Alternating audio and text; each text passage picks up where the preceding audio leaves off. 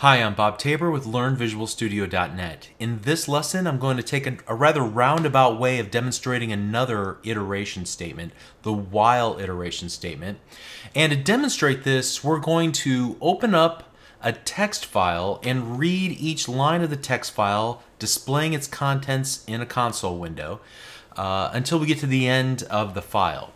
So beyond the specifics of learning about the while statement and how to read text from a text file, there will be some other key ideas like how to add other file types to our project, how to work with empty or null values, how to change the properties of something using the properties window, and quite a bit more actually. So let's go ahead and get started. You can see that I've already created a new project called Read Text File While. Take a moment and set that project up using the steps that we outlined in previous videos.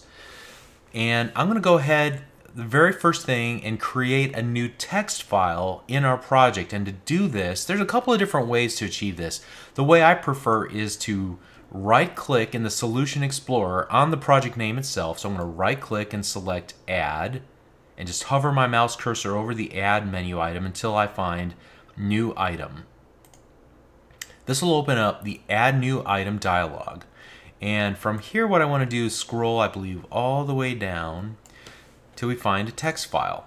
And I'm going to name this text file values.txt and click the Add button. And so now you can see we have a second file in our Solution Explorer that belongs to this project.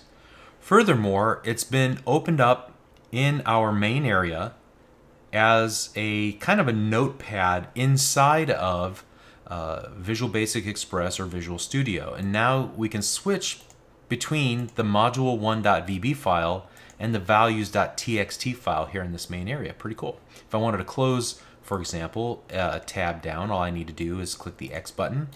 And to open it back up, I'll just double click it here in the Solution Explorer. I can also move the tabs and reorder them, and a lot of other neat stuff too, but we'll leave it at that for now. Let's go ahead and just create some content here in our text file that we'll read out and display in our console window.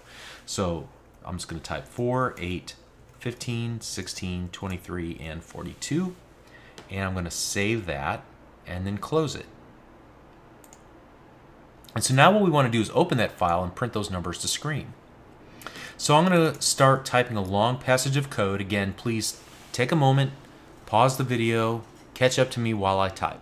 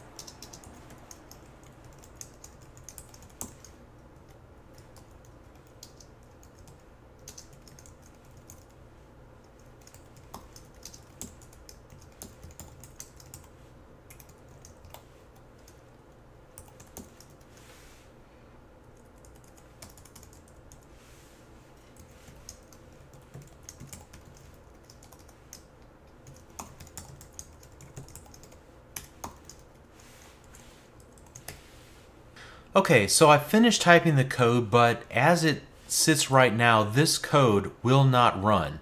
We can see the word StreamReader has a blue squiggly line under it, indicating that we'll be unable to compile this application until we fix it. The problem is that Visual Basic can't resolve the word StreamReader. In other words, it has no idea what we're referring here to. The problem is that StreamReader doesn't live in any of the default namespaces associated with our project. In fact, it lives in the system.io namespace, and we currently haven't told Visual Basic where to look for it. So I'll explain what namespaces are in a future lesson, but for right now, just know that we'll need to fix this before we can continue, and I'll show you the technique for that in just a moment. Before we fix it though, let me explain what each line of code is trying to do.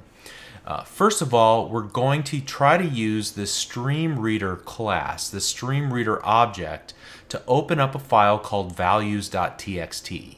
So we're going to create a new variable called myReader of type StreamReader. Again, if that doesn't make a whole lot of sense, don't worry. But think of a StreamReader working like a straw. It's a class that knows how to stream data, how to read data from a stream. So it will suck a little bit of information line by line out of the values.txt file and into our program where it can be processed, or in our case, simply printed to screen. So then we declare in line 7 this string called line, and then we begin to evaluate using our while loop. And a while statement or a while loop is a lot like our for next or for each, except that it will continue to loop an undetermined number of times until this condition becomes false. Now we kind of have a double negative thing going on here. So while line is not nothing is the way I guess you could read it. So while not is nothing line. And so this is a built-in Visual Basic function that looks at the value inside of the variable. If it's indeterminate or null rather or nothing, then it will break out of this while loop. However, in our case, to begin with, string is not nothing, it's not indeterminate. It is known. It's just an empty string. It has no values inside of the string, but it's still got a value, an empty string. That's a difficult concept for beginners to understand. The difference between knowing that it's empty and a null, which means it doesn't know what the value is, or it has no value whatsoever. Difficult concept again, admittedly, but I'll come back to that in just a moment as we work through the body of this loop. So what we'll do is use a method called readLine on our myReader, which is of type StreamReader, this straw that knows how to suck data in, okay? And so we're gonna say, go ahead and suck in your first line of data. And we use the readLine method to accomplish that, and we set the value, whatever the value is, to the variable line. Here we do a quick check. As long as line is not nothing, so it's a similar syntax to what we saw earlier, then print it to the console window. Otherwise, don't print it to the console window. We'll come back, hit that condition in our loop, and exit out.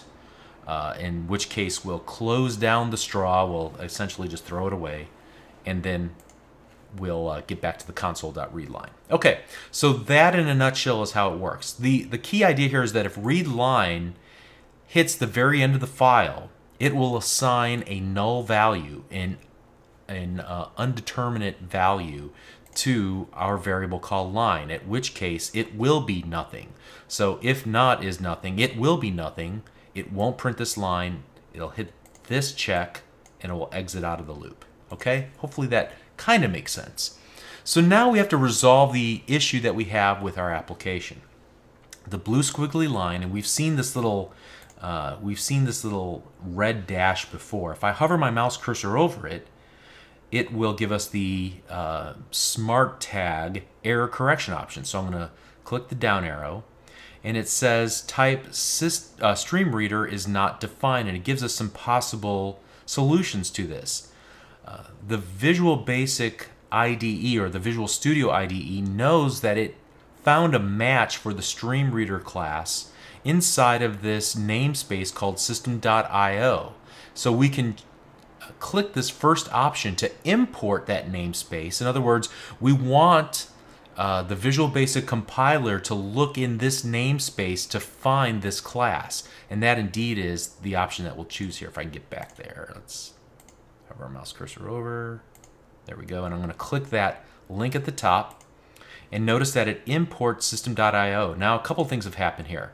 StreamReader went from having a blue squiggly line under it and being in black text to being in this aqua blue color, which means that at least the pre-compilation process identified correctly this class, and it doesn't give us any more build errors. So I think it correctly found the class, and now we're able to create a new instance of that class and use it throughout our application. Okay, what does it mean when I say create an instance of the class? Again, we'll come back to classes and creating instances, the new keyword and all of that in another video. Let's just take it at its face value for now, and we'll reserve a more full explanation for that line of code a little bit later on. So we can run the application now, but it's still not going to work. We're going to get an exception on the first line of code. And that exception is file not found exception, because it's looking for the value.txt file in the debug folder, in the bin directory of our project. Now, if we were to open up Windows Explorer and navigate our way down to find the projects, let's see. Well, first of all, I guess we need to save this, so let's stop all that. Let's save all this. Great. Okay, now we can open this back up. Go to Documents. Go to Visual Studio 2010 or whatever version you're using or edition. Go to Projects. Go to Read Text File While. Navigate into the project folder. We'll look in the bin directory, in the debug folder. Okay, and you'll see that we have a number of files, but none of them are the txt file. What we need to do is this. We need to tell the Visual Basic compiler that during the compilation process, we want to take this file, which currently has a build action of content and a copy to output directory directive of do not copy here in this properties window.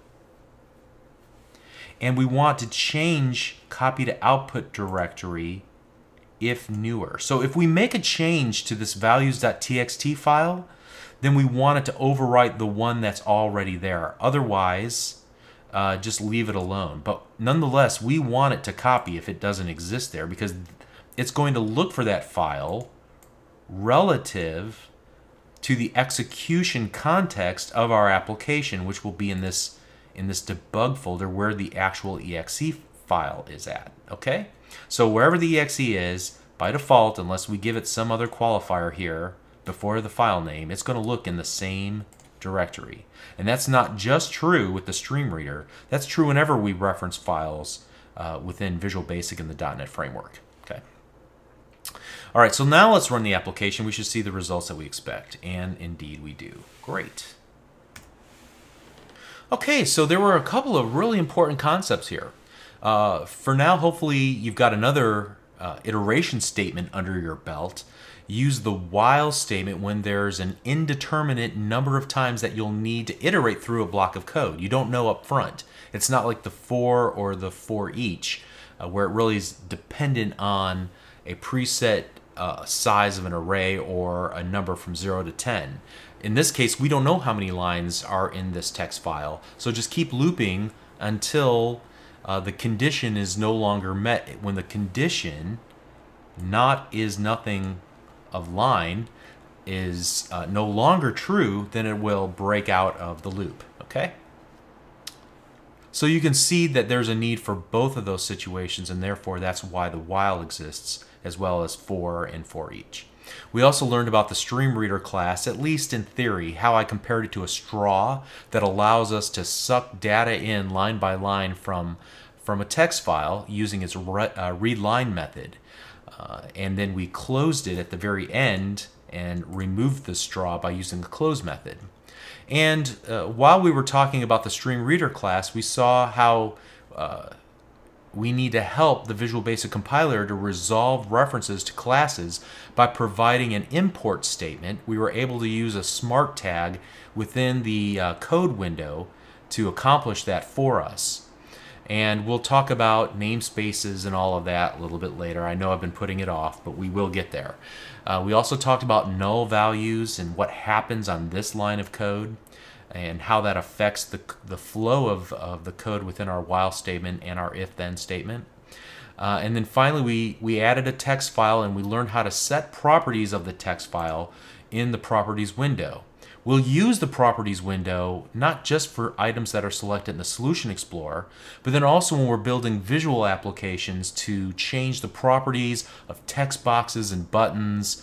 Also, if we were to use the Visual Studio IDE to work with a database. We can affect certain things about tables and columns using the Properties window, so it has its utility far beyond just the context of the Solution Explorer. Okay, so that's enough for now. Hang in there. We're doing great. See you in the next video. Thank you.